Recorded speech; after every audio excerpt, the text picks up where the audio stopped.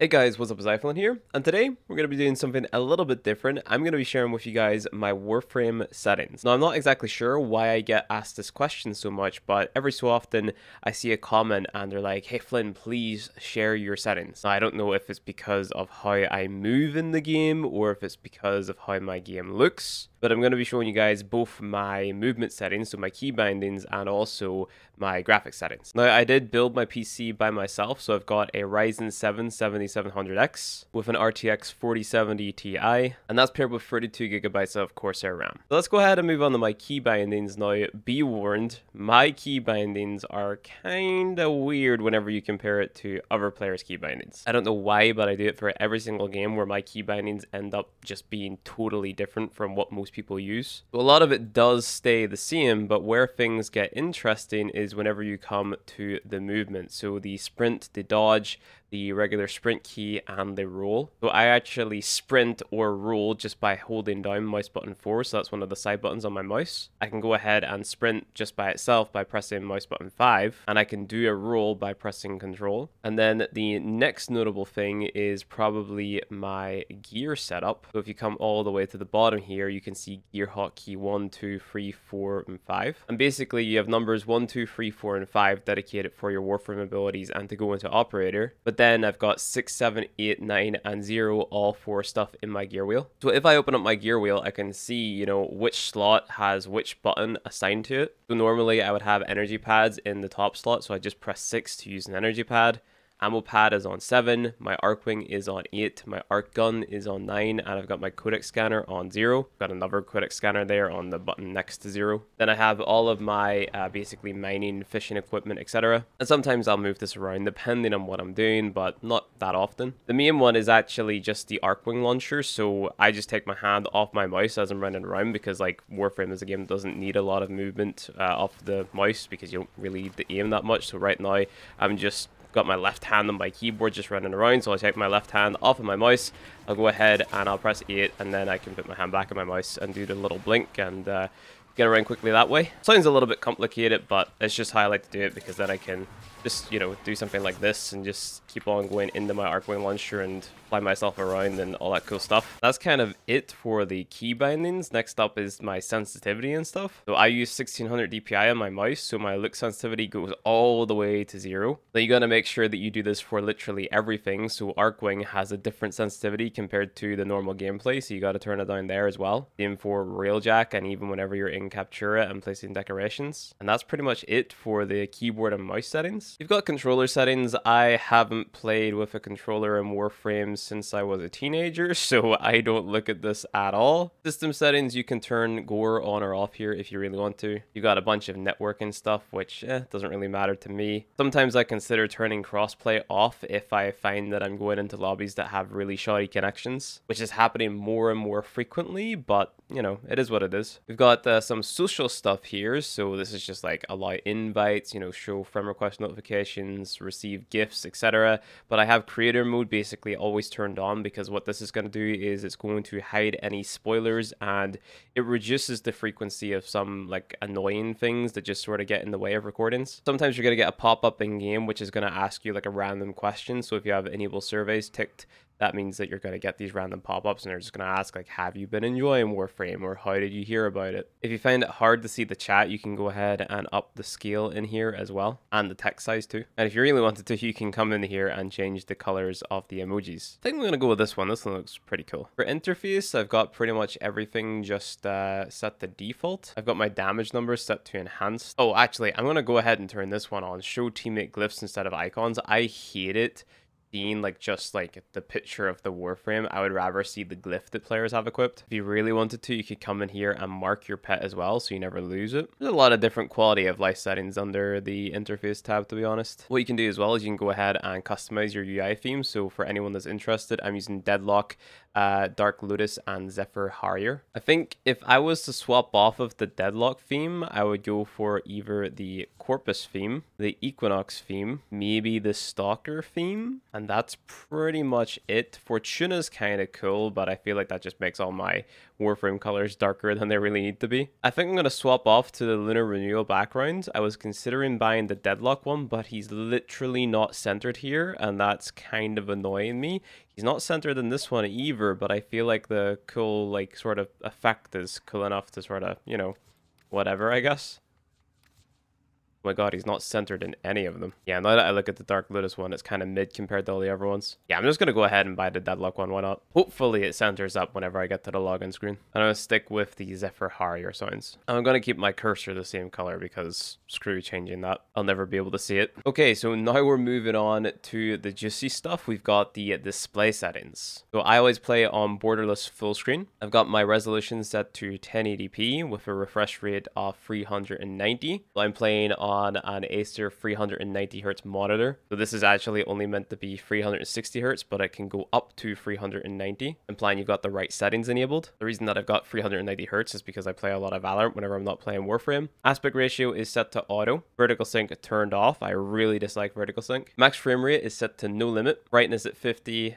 Contrast at 50, and field of view set to 90. This is especially important if you want to stream Warframe, because a common complaint amongst viewers is basically that they can't tell what's going on. So if you have like a wider field of view, people can sort of see more of the surroundings and stuff like that, and in my opinion, it just makes the game a lot more enjoyable to play. I don't like the whole zoomed in tunnel vision effect that's going on. It's also useful if you're making guide videos because people can see more of the atmosphere around as well, so they can sort of familiarize themselves with the environments and stuff. They should honestly set the field of view to 290 at default. Dual FPS is turned off because I literally don't care about my FPS in this game, to be honest. As long as it's above 60, I'm okay. Under upscaling, I've got method turned off, so no upscaling at all. Under graphics, we've got the quality preset set to custom, geometry quality set to high, shadow quality set to high, texture memory set to high, and then I've got particle system quality and GPU particle quality set to low and disabled. Now, the reason that I have basically turned particles off is because it's important for content creation that these aren't turned on. So there's two main reasons. Whenever you're making thumbnails and stuff like that, you want things to sort of be as smooth and sharp as possible. So you don't want anything sort of like floating around and getting in your way whenever you're taking a picture for a thumbnail. That can also add a little bit of extra annoyances whenever you're trying to crop something out in the likes of Photoshop, for example. And then on the streaming side of things and also the video side of things, basically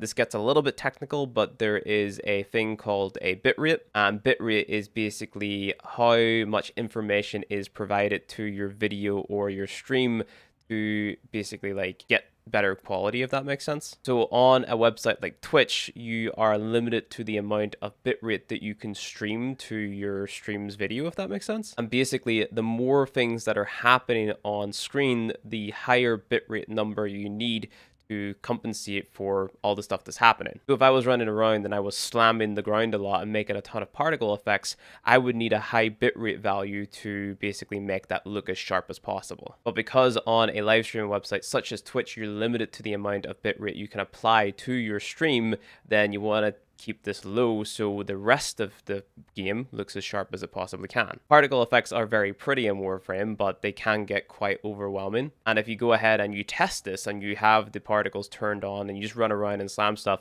and you live stream to Twitch, basically everything looks extremely blurry and mushed together. So you don't want that. It also does aid in YouTube video quality as well. On YouTube, you can get a higher bitrate applied to your videos if you upload the video in a higher resolution, such as 4K, which is why if you look at one of my videos that only has the 1080p option opposed to the 4K option, the 1080p, it looks way worse than the 4K. And that's because the 1080p has a lower bitrate assigned to it, because there's nothing wrong with a 1080p resolution. Like, I'm playing the game on a 1080p monitor right now and it looks totally fine, but it's to do with the platforms that you're uploading your videos and streams to. So I record in 1080p and then I render my videos out in 4K and then upload to YouTube in 4K. Just so then the 1080p version of the video on YouTube looks a lot better because it has a higher bitrate assigned. Kind of a cool trick. It gets a lot more technical than that, but long story short, having the particles turned off or turned down basically improves the quality on platforms such as YouTube and and Twitch because there's less going on the screen. Therefore, more of the technical stuff can get applied to the rest of the image and the image looks smoother and sharper. I've got anti-aliasing turned up to high because again, I like my sharp gameplay. TAA sharpen turned up to 100 for some reason. Sharpen temporal VFX turned on. Anisotropic filtering on 8 times. Bilinear filtering set to on. Dynamic lighting on. Volumetric lighting on, local reflection set to on, SSAO quality set to high, volumetric fog set to high shader quality turned on, motion blur turned off, number 1 because I don't like it, and number 2 because it makes the videos and streams look mushy as well. Depth of field turned on, this is how you get the cool sort of like blurred effect whenever an object isn't in focus, kind of like whenever you're taking a picture with a camera.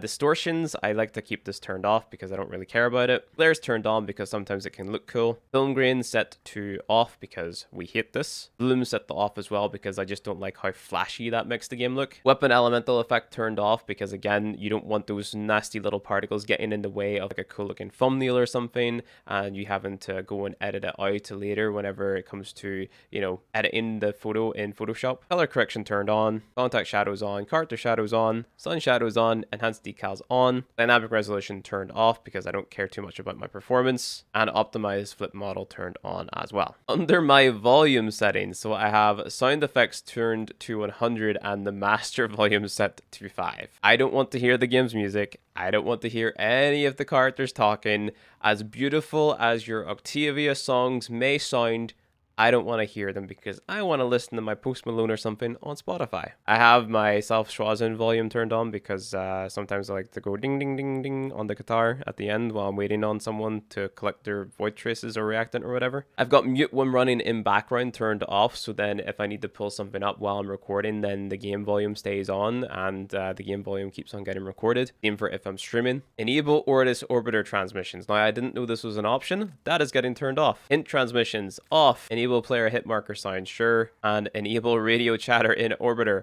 off. Reverb quality, advanced reverb, didn't know that's a thing. Enable operator voice, I think he's kind of cringe, he can be turned off.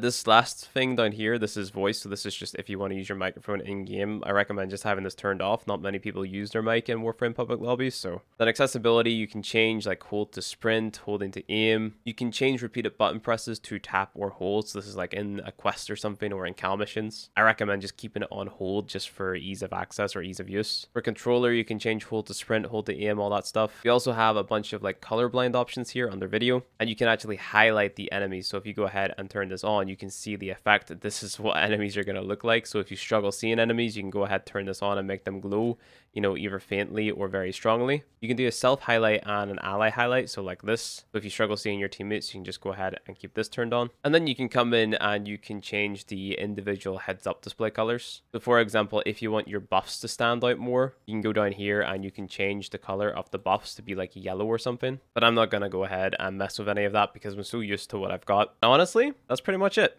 Thank you for watching the video. If you enjoyed it, don't forget to leave a like and subscribe as it helps the channel a lot. If you want to get early access to my videos, you can become a channel member by pressing the join button beneath this video for $5 a month. Or if you want early access to other cool resources and behind the scenes content, you can subscribe to my Patreon for less than $5 a month. Consider clicking on the video on screen, and I'll see you guys in the next one.